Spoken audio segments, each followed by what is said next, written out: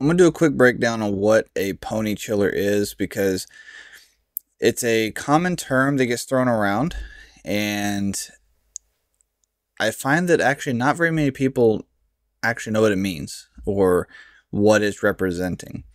So, in short, a pony chiller is a backup or a support chiller to the primary chillers on the loop. To give you some examples of this, one facility I used to service, we had 3 chillers in total. We had 2 primary chillers and we had a pony chiller.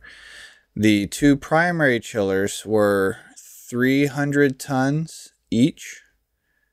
Yeah, that's right. They were 300 tons each. And those were the 2 that cycled lead lag. Everything ran through those 2 chillers. And then we had a pony chiller. All these were air cooled. The pony chiller was, I think, 150 or 200 tons. That was it. Wasn't much. So much, much smaller chiller. And that chiller only came into operation when the 2 primary chillers failed. So when neither of those chillers could run, or when we had circumstances that for some reason those could not keep up, then the pony chiller would be engaged. That pretty well sums up a lot of what pony chillers can do. They're intended to be just kind of a versatile backup plan. They're your plan B. If your main chillers fail, it's there. Or in some circumstances, let's say you were trying to optimize and you didn't have enough load to want to bring on or need to bring on a second full-size chiller. Then the pony chiller could be used as a in-between staging. And so where the primary chiller comes on, the lead chiller, it will stage up. Once it maxes out, say you've just got a little bit more load that it needs, but you don't actually need the full size of the next one.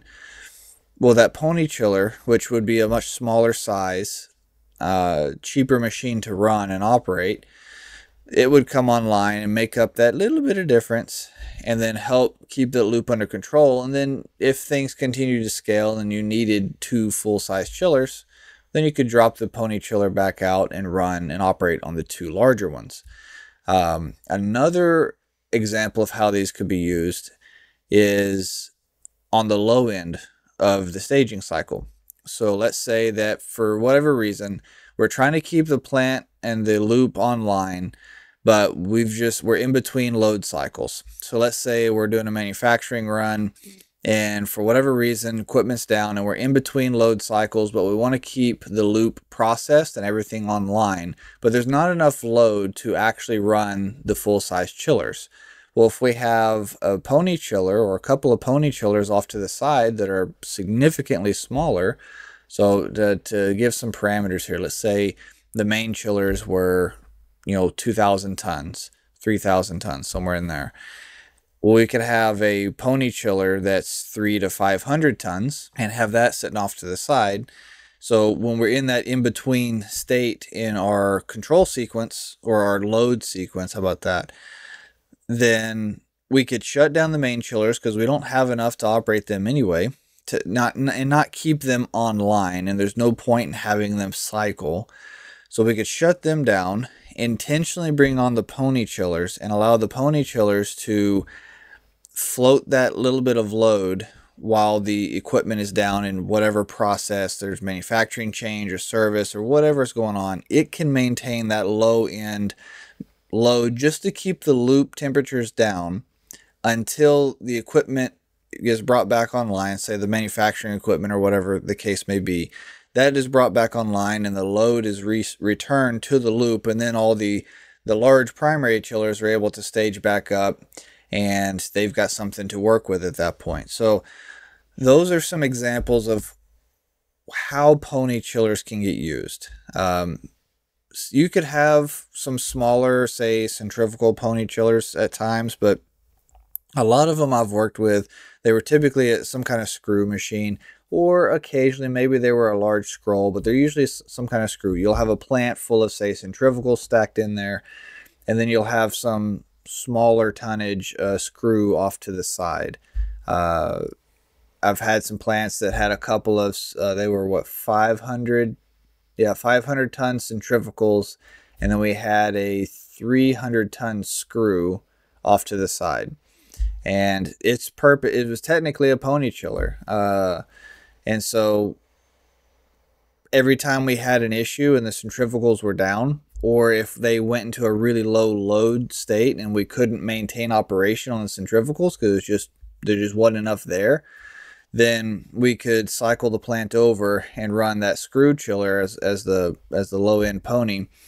And even if it was unloading considerably and just barely needing to stay online, it could, because it's positive displacement, it could float that low end load without any trouble. Whereas our centrifugals, they'd start pushing their lift boundaries and it would start causing some issues, and they weren't very stable at that low end. So when we didn't need that, we could drop the centrifugals out, bring that screw chiller in, and we were floating along just fine. It also came in handy.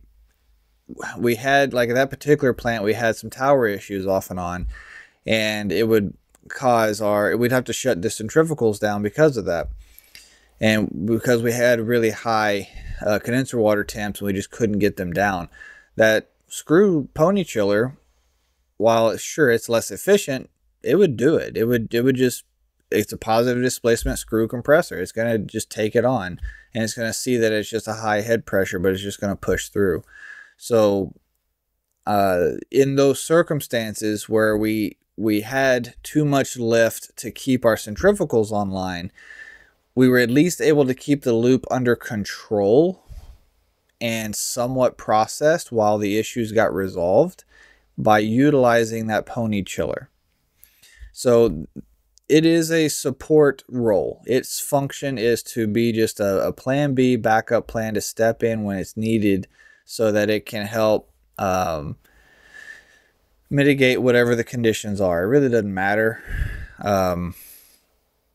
It's a backup plan. So that's how I've seen them used. That is what is being referenced when you hear the term, well, that's our pony chiller over there.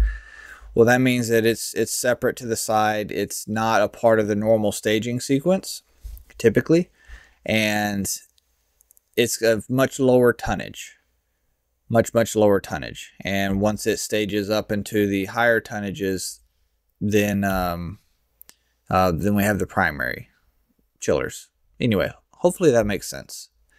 I know I've gotten a lot of questions about this, or in conversation I'll bring up, well, they've got a pony chiller and they got this, and people just go, huh, what, a pony chiller? That's what we mean by pony chiller. It's just, it's an extra smaller piece of equipment. And some reading I was doing out of curiosity one time, I was reading something about this. The term is a holdover from like electric motors. So there's a concept where you can intentionally put a smaller motor than is needed, or than what's supposed to be there, on, say, like a pump or something. And because that pump was never expected or designed to operate at full capacity, you could use what they called a pony motor, if I understood correctly. And essentially, you'd get more efficiency out of that. Even though it was a larger pump, because you had the smaller motor, you'd end up being more efficient or something to that effect. And they referred to it as a pony motor. And somewhere along the way, that same concept got translated to pony chillers. I don't know if that's actually where it come from, but in just my various reading I've done over the years, I saw some references towards that somewhere along the way. So I don't know, something to think about, something to be aware of for sure. And it's a redundancy thing.